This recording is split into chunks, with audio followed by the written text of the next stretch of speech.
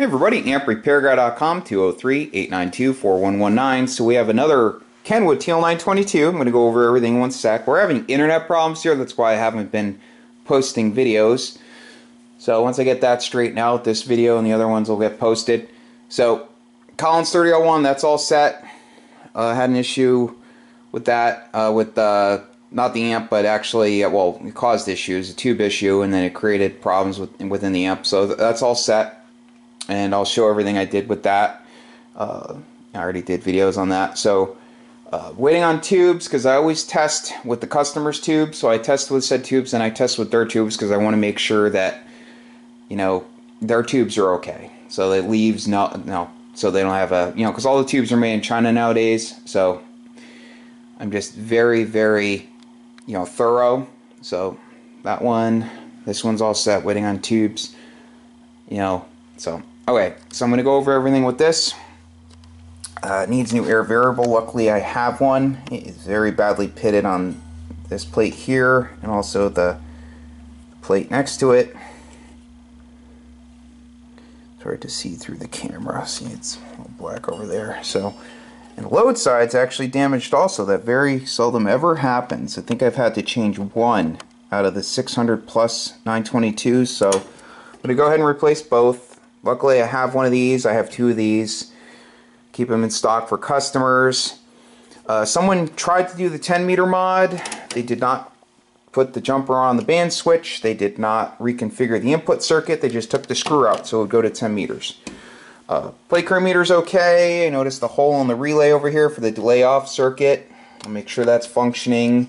They may have just done that to clean it, or maybe they hit it with a soldering iron. I don't know if they were over here for something. Turned it on. The filament transformer's okay. It's missing the high voltage interlock over here.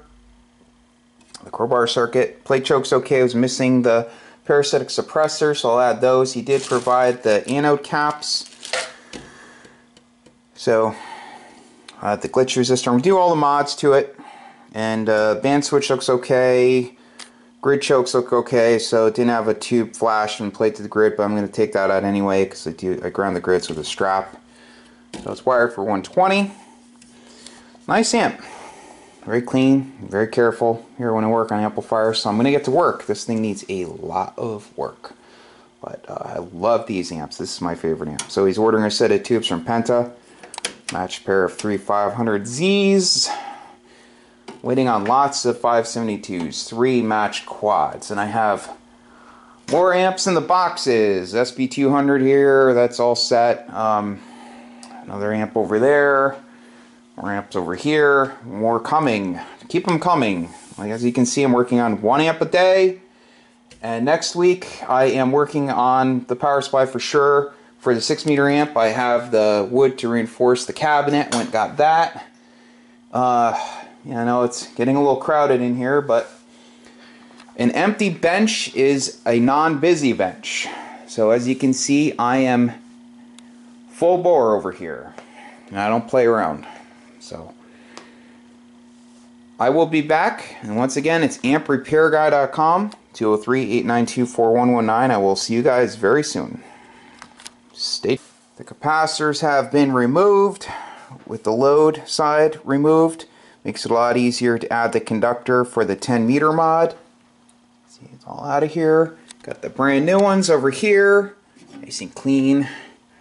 This is my last one of the plate side. If anyone has clean ones for sale, plate or the load, please contact me. I will buy them to have in stock.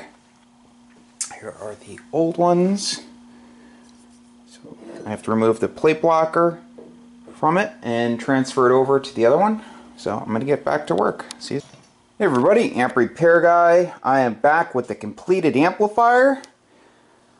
New air variables, put the jumper on the band switch, put in the stock parasitic suppressors, series glitch resistor, safety diode for the plate current meter, zip tied all the wiring, put the strap in, so you have there's less inductance between the plate blocking cap and the tube anodes.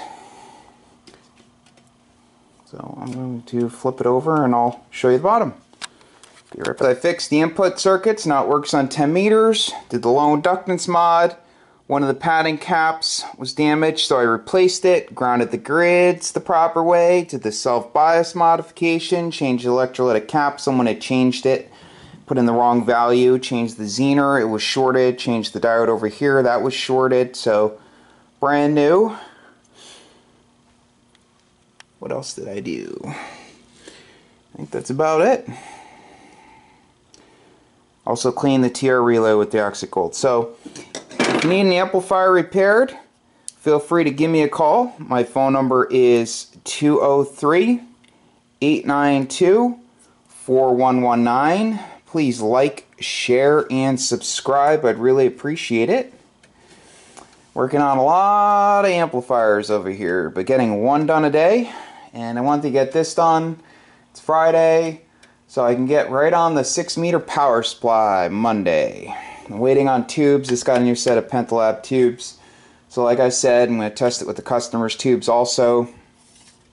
And just waiting on lots of tubes here. And by the time I'll work on the 6-meter power supply, and then I'll have all the tubes, test everything with their tubes real quick, get these all out of here, and I'll put more on my bench.